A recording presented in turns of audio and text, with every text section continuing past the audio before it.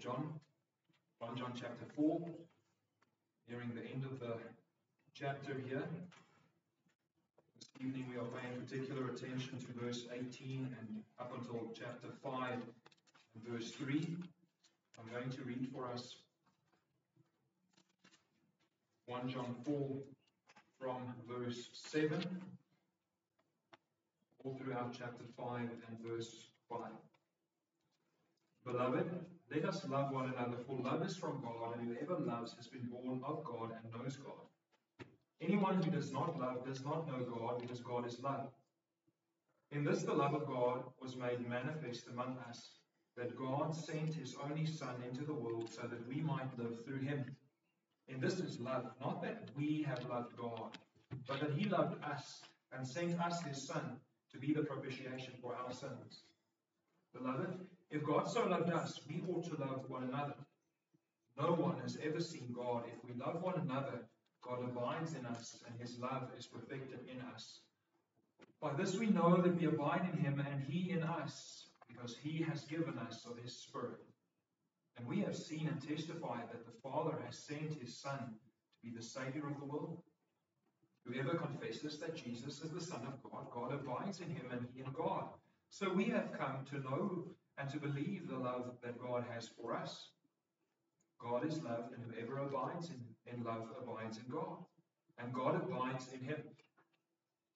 By this is love perfected with us, so that we may have confidence for the day of judgment, because as he is, so also are we in this world. There is no fear in love, but perfect love casts out fear. For fear has to do with punishment, and whoever fears has not been perfected in love. We love because he first loved us. If anyone says, I love God, and hates his brother, he is a liar. For he who does not love his brother, whom he has seen, cannot love God, whom he has not seen. And this commandment we have from him: whoever loves God must also love his brother. Everyone who believes that Jesus is the Christ has been born of God, and everyone who loves the Father loves whoever has been born of him. By this we know that we love the children of God, when we love God and obey his commandments. For this is the love of God, that we keep his commandments, and his commandments are not burdensome. For everyone who has been born of God overcomes the world, and this is the victory that has overcome the world, our faith.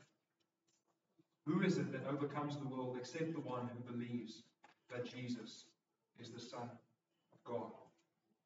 May the Lord bless the reading of his word. The title of our sermon this evening is Assurance of Faith. Assurance of faith, the assurance that comes from love. The assurance of our faith is the assurance that comes from love. Verse 18, there is no fear in love, but perfect love casts out fear. I wonder if John the elder is saying this in regards to these false teachers who have come to terrorize the people of God by telling them they need this secret knowledge, this new knowledge.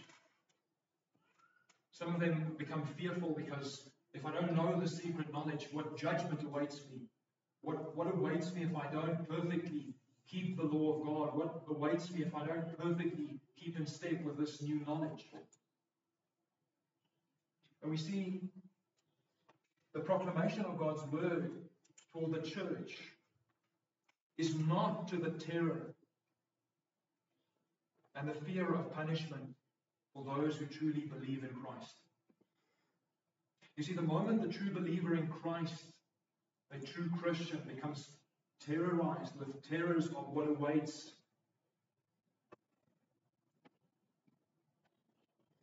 we are wandering into a place where it's dangerous for the Christian, and we know that the false teachers are terrorizing the Christians with this, and John is concerned that the church, that the people of God, not be terrorized in their faith, but be assured in their faith.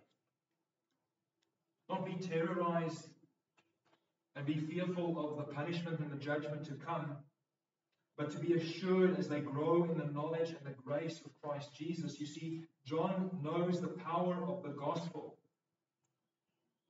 And you see the snowball effect when the gospel is taken away our assurance of faith goes down. We start doubting our faith.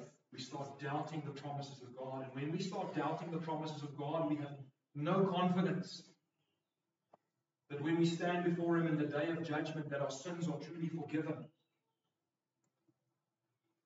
That's not how the apostles, how they preached to the church. This is not the gospel message. This is not the goal of the gospel, to cause doubts in the Christian. But the gospel of Christ is to still and quiet all of those doubts of those who truly believe and have come to the knowledge of Christ Jesus. Who is it that's come to the knowledge of Christ Jesus? It is those who know that they are poor in spirit. It is those who know that they bring nothing to the table, only their sin and their brokenness. And they hear the message of the gospel message, John 3:16, Jesus declaring, God so loved the world that He sent His only Son into the world, so that those who believe in Him may not perish but have eternal life. So that those who believe may have the assurance of eternal life. What does it mean to have the assurance of eternal life? What does it mean to have the assurance of your faith? The assurance means that you trust and you have a calm and a peace about what God has promised you. God has promised those who believe in Christ Jesus eternal life. And so what John is hinting at in verse 18 is that the false teachers in their ministry or supposed ministry has robbed the Christians in the church of their assurance of faith, of their confidence to stand before God with a clear conscience. And John just reminds them, there is no fear in love, but perfect love casts out fear. And the fear that's spoken of here is not the fear that we should have for God, spoken of in Proverbs 1 and verse 7. The beginning of knowledge is the fear of the Lord. But the fear here is a fear, a terror of punishment to come. For fear has to do with punishment. And whoever fears is not then perfected in love. You see, the Christian is not terrified to face God on Judgment Day. Why not? Why is the Christian not terrified about the judgment to come? Because the Christian knows God. The Christian knows God. He knows the judge. We know the judge. What do we know about the judge? We know that He is our Father. How do we know that He is our Father? Well, John told us. In 1 John chapter 2, we have an advocate with the Father. We have a legal representative with the Father, who's the judge. And so we have confidence. We don't have fear for punishment, but we have been perfected in love because we have the love of the Father and the love of the Son, which assures us that you will not be punished for your sins. Yes, false teachers. Yes, enemies of Christ. I deserve punishment. I'm guilty. I've sinned. I've sinned. But the confidence that I have that I will not be thrown in hell is because there's a man who died on the cross and He died for my sins. How do I know He died for my sins in particular? How is it that you may have the assurance that He died for your sins in particular? And not just for everyone's sin in general. Well, have you confessed your sin to the Father? Have you confessed your sin to Jesus Christ? And asked Him forgiveness for those sins? Openly, honestly, and sincerely. God, I acknowledge my murderous heart. I acknowledge my hatred for you. I acknowledge my hatred for people. I acknowledge my impatience. My idolatry, my adultery. I acknowledge all of that. My wicked heart produces sin and it leads to death. And it terrifies me, Lord, that when I face you on Judgment Day, that I'll be cast in hell. Help me. Help me. Then we hear the invitation of Jesus, come to me, all who are burdened and heavy laden. Why is it that you're burdened and heavy laden? Because you're trying to deal with that guilt of your sin. You're trying somehow to sweep it under the rug.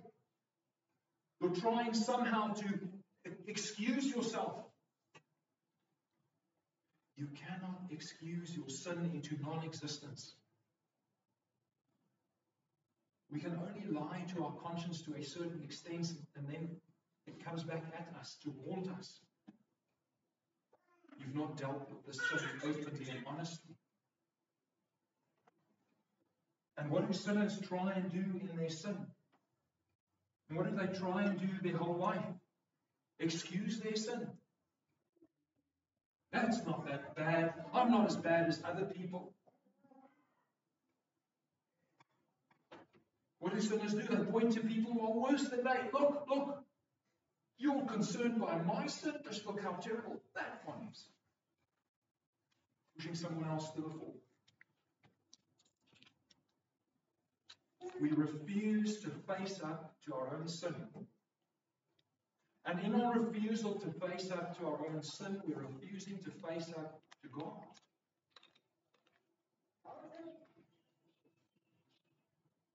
And to refuse to face up to God, we change God and we somehow shape Him in our image and we try and accuse Him of things that's untrue. To discredit God. He's unfair. He's a bully. He's a tyrant. All of these accusations that people level against God only prove one thing. What is that? It proves that these people think that God is just like them. Isn't it so? That people think that God is just like them and God has to operate according to their standards. How is it that you could judge God to be a tyrant? And because if a person were to behave that way, if a man were to behave in the way that God, it would make him a tyrant. But God is not a tyrant because He's the Creator. He's the infinite God. He's not in the same category as us. He's so far above us. And He's good and He's perfect and He's holy and He's just. Who are you, O man, to judge God? Who are you to condemn God? Who are you to slander His character? What does it do to God when you slander His character? It just proves your own sinfulness, your own lostness. It doesn't do anything to God. For Jesus Christ is the same yesterday, today, and tomorrow. God is unchangeable in His being, unchangeable in His perfection. And why do people do this? Because they think they can manipulate God. You see, they've grown confident because how easy is it to manipulate people? If you really love me, you would do this. If you really are concerned for this, you would do that and that. And then what do? We try and prove to these people, well, I am loving. You say if I really need to be loving, then I need to do this and this. I'll do it so that I can prove to you I'm loving. And they're sitting there wringing their hands and saying, we've got them right where we want them. That's what the false teachers were doing in the time of John. If you really are Christians, you would believe this and this and this. If you really are Christians, you would do this and this and this and this. And then the Christians go around trying to do these things. And then what happens is they try to do these things to prove that they are really Christians, according to what the false teachers have said. They start to fear, doubt, because their conscience is not clear toward God. Because instead of pleasing God, they're now out to please their false teachers. To prove to them. You don't have to prove to any man that you are truly a Christian. You don't have to submit yourself or subject yourself to any man's test to see if you are really a Christian or not. Isn't that free? You don't have to be thought a Christian by any man to enter into heaven. Because the criteria for what a Christian is a criteria that God tells us. That John is so eager to preserve in his old age that the standard not be shifted. The standard is always love. Love is the standard by which you are measured.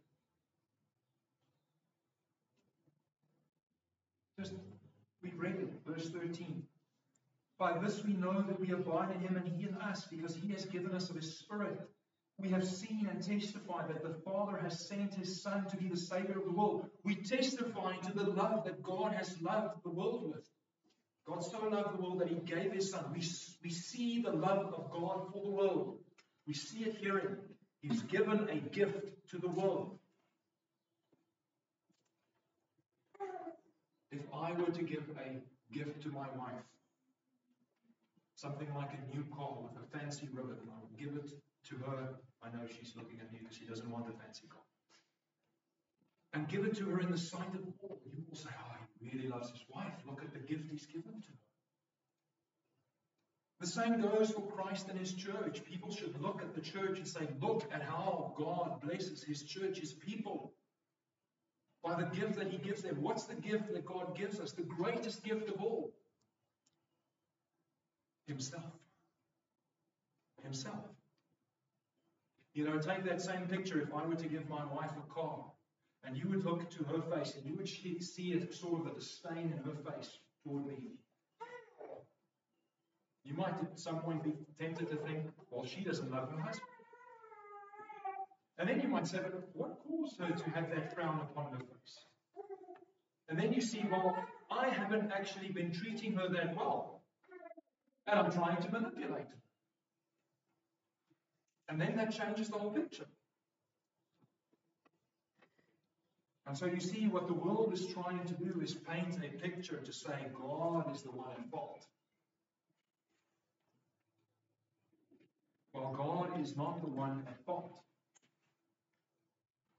God never is at fault because he's perfect. The problem is with us. The problem is with us because God gives us these gifts. He gives us of his presence. And what do we want? Instead of his presence, we want the shiny car. We want the blessings of the kingdom without having God. We're like the youngest son in that parable who tells the father, give me my inheritance. Give me my inheritance. I'm a Christian. Give me all of the things you promised me, God, and let me take them and do it whatever I want to do with them. Let me take them and go.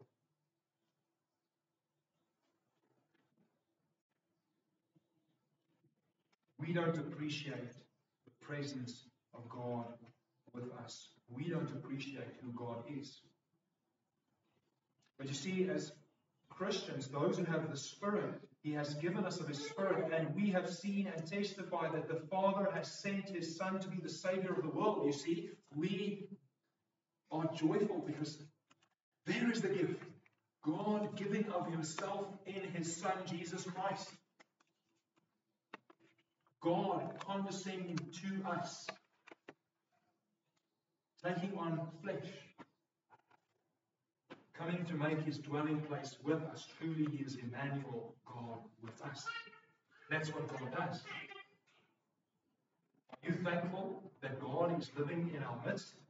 Are you thankful for the Holy Spirit which he gives to us? Is that enough? Are you content with God and God alone?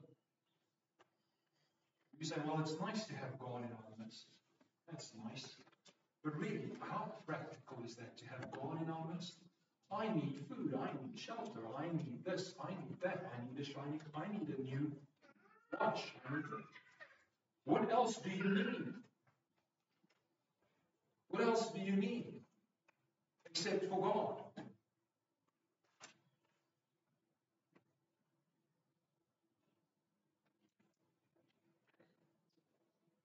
You see, verse 16, so we have come to know and to believe that the love that God has for us. We come to believe that He has love for us. God is love, and whoever abides in love abides in God, and God abides in him. By this, love is perfected with us, so that we may have confidence for the day of judgment, because as He is, so also are we in this world. You see, the Father loves us so that we may have confidence in Him, and confidence in Him for the day of trouble, for the day of judgment. My children don't need to worry about where the food will come from for this evening. They pray confidently. What are we eating this evening? And then we give them the honor because we take responsibility to provide for them. Hasn't God taken responsibility to feed you? How do you know that God has taken responsibility to feed you? How do you know you won't go hungry as His child? You're praying to Him, aren't you? Aren't you? Father, give us this day our daily bread. And if He gives you that daily bread, what do you say? Where's the button? Is that what you say? Are you going to eat your daily bread or moan that there's no button? We have to go through this with our kids even. Here's your food. Eat. It's good for you. Eat your vegetables. Eat the things which you don't even like to eat because it's good for you. We as Christians also need to learn. Eat what's good for you. Eat what's good for you. Eat all of God's word. Don't ignore the passages. Don't ignore the scriptures which speak of things that are uncomfortable for you. Don't skip over things that you say, that's too difficult. Or that's not appropriate. Again, who are we to judge God's preparation of His meal for His children?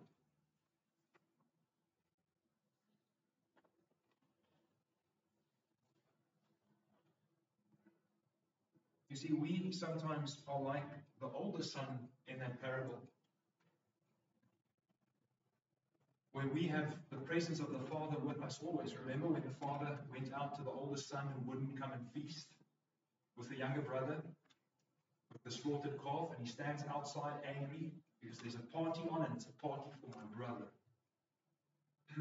God cannot love him that much. The Father is not right in loving him so much. He should love me more. And He's withheld all of His goodness from me. He's not given me any of the blessings. And the Father comes out because the calf is just as much for the older brother as for the younger. Come and eat some of the calf. Come enjoy some of the blessings. The blessing of being in my house, being a son of mine. Enjoy the blessing of being a son who's never left my presence. Because isn't that what the Father reminds him of? Why such a long face? Haven't you been with me all this time? Your brother was in the pigsty. He was going through a terrible time while you were in my house and having the blessing and the sustenance.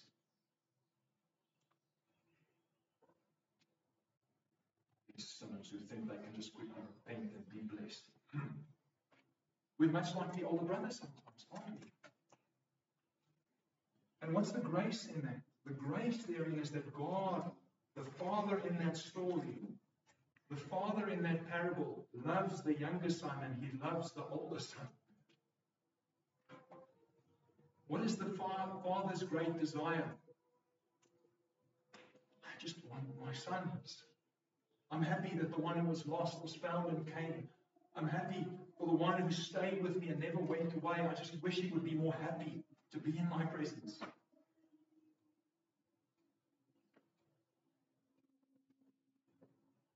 Does God need to sometimes come and shake you a bit and say, hey,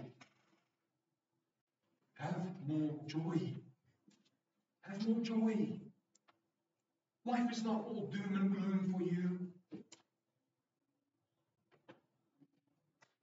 We shouldn't be Christians who come Sunday after Sunday, and the more we come on a Sunday service, the less our joy becomes. The world is just so terrible. So we should be shaken up and stirred up to more joy. Isn't it wonderful? Even on a quiet Sunday evening, isn't it wonderful to hear of God's love for you?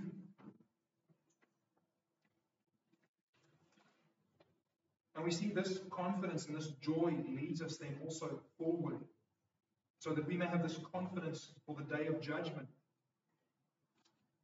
so that we may be prepared for the coming of the bridegroom, according to some of the parables, the coming of the Son of Man, the coming of the Master to his home.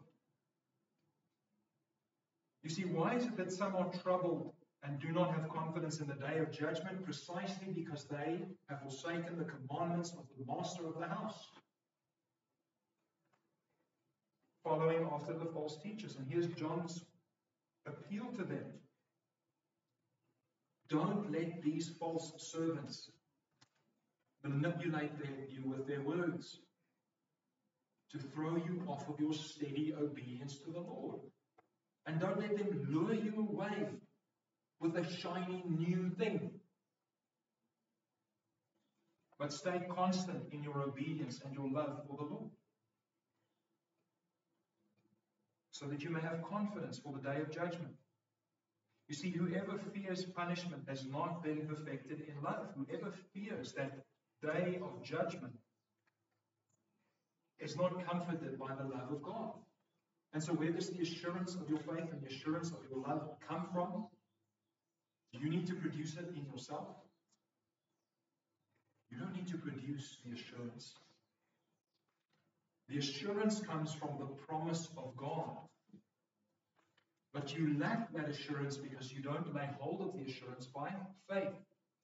A faith that constantly lays hold of it by patient obedience. It's when we start to doubt the promises of God, or when we're encouraged to act frantically and run after certain things to just get these promises, have more blessing, that we rush into things so that our fingers are burned, our hope and our joy is stolen away.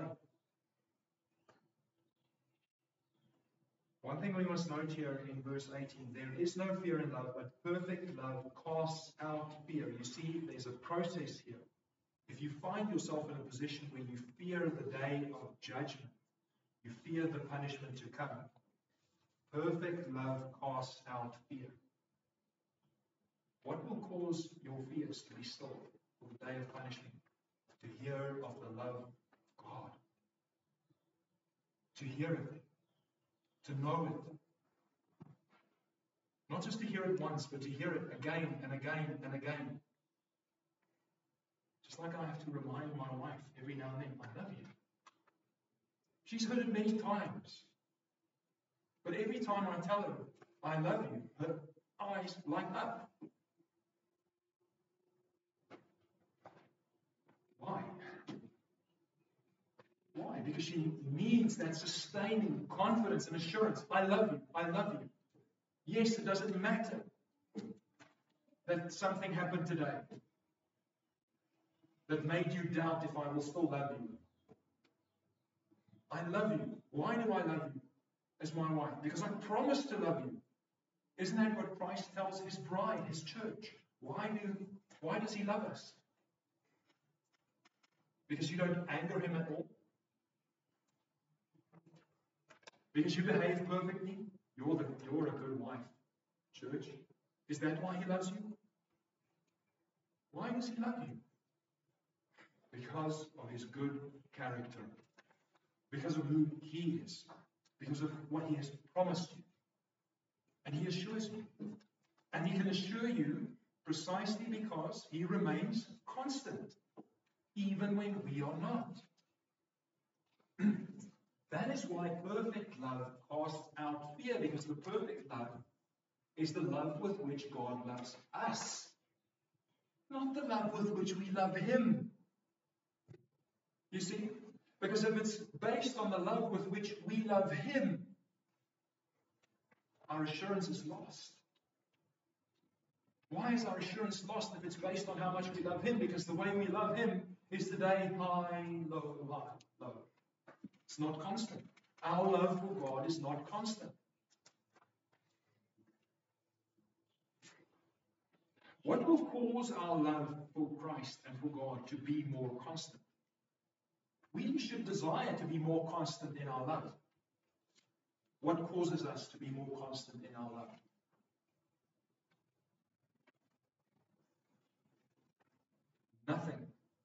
Nothing can help you to be more constant in your love for Christ than Christ's love itself. Because you can only react to the love and the infinite love with which He loved you first. And so more and more exposure, more and more hearing, Christ loves you, God loves you, the more you're able to respond with, I love you too, I love you too. You see? It works this way in marriage. If the husband were to stop telling his wife, I love you, the wife will stop returning the words, I love you too. And what happens? The love in our marriage has died out. Who's responsible?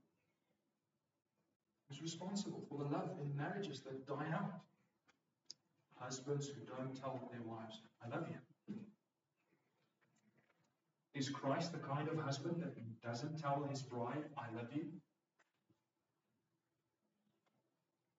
Or is the bride sometimes deaf? Is the bride oftentimes absent when the bridegroom says, I love you, I love you? Hasn't the Lord Jesus Christ made an appointment with His bride Sunday after Sunday after Sunday and said, I'll declare my love to you openly for everyone to hear, so that you may know that I love you, and so that everyone may know that I love you. You want to know why there's little reformation, why there's little revival? Where's the bride of Christ when Christ says, I make an appointment to tell you that I love you, to show you that I love you? Why would we absent ourselves? Why would we absent ourselves from this?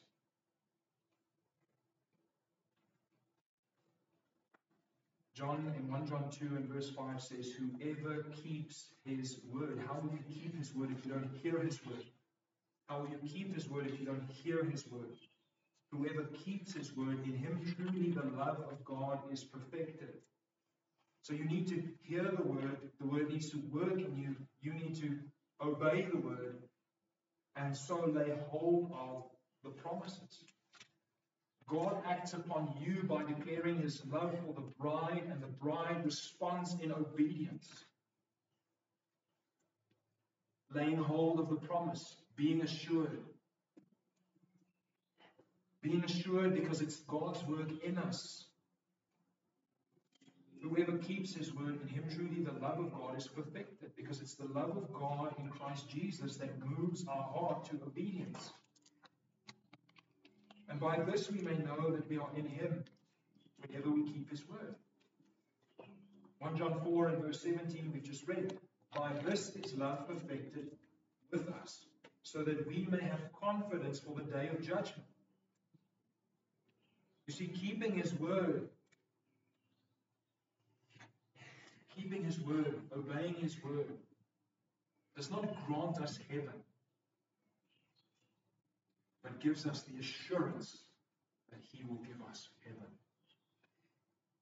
Don't rob yourself of the assurance Don't rob yourself of the assurance, and don't let anyone rob you of that assurance. By this is love perfected in us, so that we may have confidence for the day of judgment. Are you giving up your confidence in the day of judgment by following after other things? Or are you making sure and fighting? Make sure your calling and election is forward. Making your calling and election sure. How do you do that? By obedience. Be assured of the promises of God. You see, the power by which you go to heaven is not a power in you, it's a power in God. But you need to be assured that that power of God is at work in your life. And how are you assured of that? It's when by the Spirit of God you hear and are moved to obedience. It's how you know you're alive. You have a pulse. You have a reflex. Big people don't have reflexes. So in whoever keeps the word, the love of God is perfected. And the purpose for that is so that we may have confidence and assurance. And we see this in verse 19. We see the cause of this assurance is God's love for us. We love because He first loved us. The love that we find in ourselves, the love with which we love God, and the love with which we love our neighbor is a love that is produced in us by the love with which God loved us with. Where do we see that love? We just said where we saw it. We saw it in the Father sending the Son as the Savior of the world. We see the Father sending the Son to die on the cross for sinners. Why would He do that? Why would He die for us? Why would Jesus suffer the cross for us? Nothing in us. Nothing in my hand I bring. Nothing I have done. All I've done is to estrange God from me every single time. God has not turned His back on you. You have turned your back on God. You see? And you do it again and again and again and again and again and again. What is the grace of God? The grace of God is to pursue you again and again, again and again and again. And God pursues you with His grace just one more time longer than you abandon Him. And that's all it takes. Isn't that wonderful? That's all it takes. It just takes God one more step toward you to keep it all going. And the question for us is, at what point are you going to turn and face God? At what point are you going to turn and face God? You see, for us who've already turned and faced God, found grace and favor and blessing in facing God. And so we're not running away from Him anymore. But we come to Him. We come to Him that we may see His face, that His face may shine upon us, that His love may continue to work for us, but also through us. And so that we may grow in this assurance. We love because He first loved us. 1 John 3 and verse 16 says, by this we know love, that He laid down His life for us, and we ought to lay down our lives for the brothers. You see, we have the pattern, we have the picture of the love of God for us. And then we have the ethical. We ought to lay down our lives. But you must, as a Christian, you must do this and you must do this. All of them must. You must do this. It should not be you must do this so that you will get heaven. You must do this for your salvation. All of it is you must because He has. You must because He has. He has loved you. You must love. He has been patient with you. You must be patient. He has been gracious to you, you must be gracious.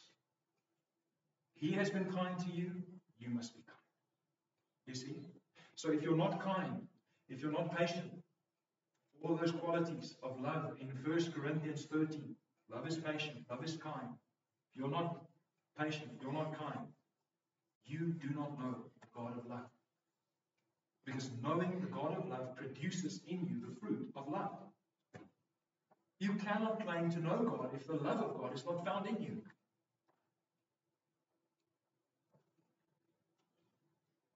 Matthew 18 and verse 33, we find in the parable, the master saying to the servant, should you not have had mercy on your fellow servant as I had mercy on you? You see again, the pattern there, even in the parable, is set. The Lord and Master sets the pattern for his servants. Jesus Christ, the Lord of Lords and King of Kings, sets the pattern for us. We ought to, because he has. We have no right to behave differently than our Master. We have no right or freedom to behave differently than our Lord. This was something that struck the young people on Friday when I told them, did Adam have the freedom to eat of the tree in the garden? Well, in one sense, he had the freedom to eat because he ate. God didn't stop him. But in another sense, he had no freedom to eat of the tree because God had told him not to eat of the tree. He had no right, no freedom to do that. Just because you can touch a hot stove plate doesn't mean you should. Just because you can sin and you have the freedom to sin, the freedom to go drinking, the freedom, you have the ability to do these things, does not mean you have the freedom to do them. Why don't you have the freedom to do them? Because your loving Father has told you no. That's good enough reason, isn't it? That's a good enough reason for us not to sin. My Father will be displeased if I do that. You see how wonderful it is in terms of peer pressure for a young child to say something like, my father will be displeased, so I'm not going with him. I'll get in a lot of trouble with my father. Because on the authority of my father, I'm not giving in to your peer pressure. What can his peers say? Because how will they win in a fight with the father?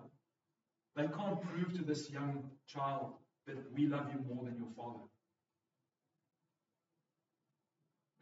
The world, the devil, your own flesh doesn't love you more than your Father in heaven. Don't give in to their pressures. Tell all of the enemies that tempt you, my Father will be displeased. We look at verse 20. 1 John 4 and verse 20. If anyone says, I love God and hates his brother, he is a liar. For he who does not love his brother whom he has seen cannot love God whom he has not seen. How can you claim to love God in a practical way if you not love people? Because God loves people. God loves sinners. How will you show that the love of God is working in you if you don't love sinners? If anyone says, I love God and hates his brother, you say you love God, yet you hate and despise the church of God. You despise your family, you hate your husband, you hate your wife, you hate your children.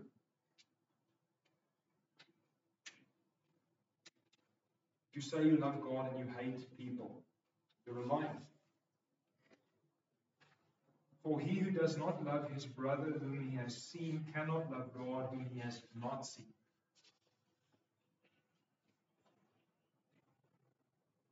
Do you love your family members? Do you love your brothers? Do you love your sisters? Do you love your father? Do you love your mother? Do you love your children? There is a test. Do you love the people closest to you? And do you love them to the extent where even if they don't return your love, that you continue to love them? Even if they're undeserving of your love? Because you don't love them because they deserve to be loved. Remember? Because God doesn't love you because you deserve to be loved. God loves you because of his character. And God expects the Christian, because he's given you a new nature, a new character. And you must love based on that new nature and the new character with which God created in you.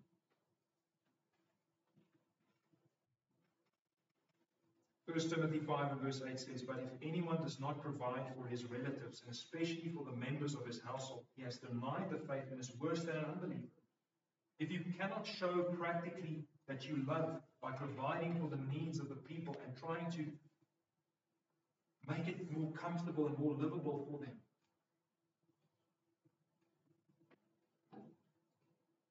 he's worse than an unbeliever. You see, what is needed? Don't be someone just expecting all the time that the people in the household serve you. Husband, don't be the couch potato coming in home, sitting in front of the TV, just flipping the channels. And, where's my coffee? Keep quiet, kids. But come in the home and serve. Make the home a better place for those who live with you. Those are practical ways in which you show love for your family members. Showing love to someone. And God makes it very clear, and the apostles and Christians ought to love those closest to them. That's the commandment. Love your neighbor. You don't have to walk over your neighbor to go help the person next to your neighbor and pretend like that's Christian love. It's not. It's not Christian love if you don't love the one closest to you. You cannot skip over loving this one and then loving someone else. We don't have that kind of a freedom. Love your neighbor. Love your neighbor. The question then is, where is my neighbor that I may love him? Where is he? You just open your eyes and you see, there's a need. There's a need. I can help. I can help. What can I do? And you just start. James chapter 2 and verse 14 says, "What good is it, my brothers, if someone says he has faith but he does not have works? Can that faith save him? If a brother or sister is poorly clothed and lacking in daily food, and one of you says to them, 'Go in peace, be warm and full,' without giving them the things needed for the body, what good is that? So also faith by itself, if it does not have works, is dead." Faith that does not have works is dead. If you don't find practical ways in which to show that love, because God has in the most practical way shown his love for you, sending his son to die on the cross. God did not just sit in heaven and declare to you he loves you without doing anything. Jesus Christ became incarnate. He had a ministry. He died on the cross. He rose from the grave. All of that he did for you. To what extent can you love others? You see, to what extent has Christ loved you? What did it cost him to love you? His life. Can you give your life for your husband, your wife, your children, for your church, for your community? What right do you have to hold your life for yourself and only live for yourself? What right do you have? As a Christian, do you have a right to live only for yourself, your own pleasures, your own desires? We have no right. Matthew 22, verse 37. Jesus said, "You shall love the Lord your God with all your heart, with all your soul, with all your mind. This is the great and the first commandment, and the second is like it. You shall love your neighbor as yourself. On these two commandments depend all the law and the prophets." See, 1 John 4 and verse 21 says, "And this commandment we have from him, whoever loves God must also love his brother. Whoever loves God must also love his brother." You cannot have one and not the other one. You say you love God, you must love your neighbor. Jesus equated the two. The second is like it. The second is like it. You shall love your neighbor as yourself. On these two commandments depend all the law and the prophets. John 15, verse 12, Jesus says, this is my commandment, that you love one another as I have loved you. Greater love has no one than this, that someone lay down his life for his friends. Love one another. Lay down your life for one another. Why? Because Christ has done this for you. 1 John 5 and verse 1 tells us, everyone who believes that Jesus the Christ has been born of God, and everyone who loves the Father loves whoever has been born of him. How is it that you were born from heaven? By faith. By faith. You were born by faith. You will love those who have been born by faith. Everyone who believes that Jesus is the Christ has been born of God, and everyone who loves the Father loves whoever has been born of God. Do you have the right to doubt the sincere faith of a brother or sister in Christ? Do you have the right to doubt their faith? Do you have the right to be skeptical about their profession of faith? Do you have the right to doubt it? We don't. We don't. We have the obligation to encourage, to pray for our brothers and sisters in Christ. We don't somehow look at someone's history and say, I doubt whether or not that repentance is even real. Scold it away as well. We'll see if we can continue. Why would we do something like that? It's because of our own pride and arrogance. We think God loves us because we're so wonderful and we behave so well. We think like the older son thinks, God cannot possibly love him because look at what he's done with all the gifts of God. And then when God causes joy over the one son who was lost and was returned, and there's great joy over the one who returned, where are we? You sit with your arms folded and say, I'm not going to be happy with them. I'm not going to be happy that God loves them. Because God should only love me. You see, that's oftentimes the case. What causes our unhappiness. We think that God only loves me. How wonderful it is to hear of God's love. How wonderful it is to hear God's love is fair. It's fair and good because He's holy and righteous and just.